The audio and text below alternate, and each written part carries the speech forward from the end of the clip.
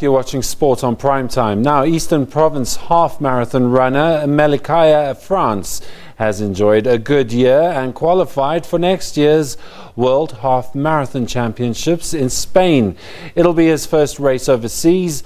Earlier this year, he finished 10th in the Sanlam Cape Town Marathon. The Westbourne Oval, the home of Eastern Cape Province athletics. Here, Melikhaya Frans has been nurtured and developed with his training partner Zolani Mabongo. He stepped up his game at the SA Half Marathon Championships in June and won the bronze medal. The 27-year-old from Urenhage is now eyeing the Tokyo Olympics in 2020.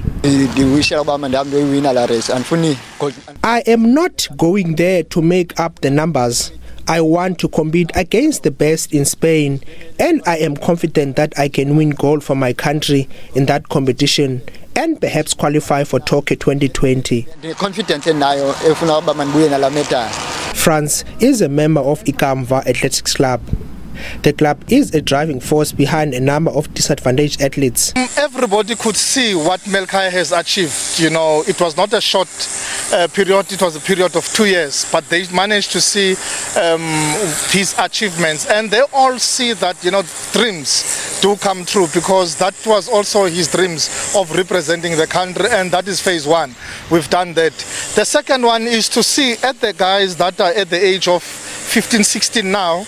In 2020, they will be 21, 22. Why can't they make SA team? In fact, Ikamva, we are proud as a club, Ikamva as a club from the Eastern Province Athletics. They've done a great job. From SA Champs, if we look at the development of a club, so we know now when there's a national champs that somebody from the province will come, and that person is coming from Ikamva. So as a province, we are very, very proud of it. The next race for France is the SA Championships in Mpumalanga in November. Zolani Moya, SABC News, Port Elizabeth.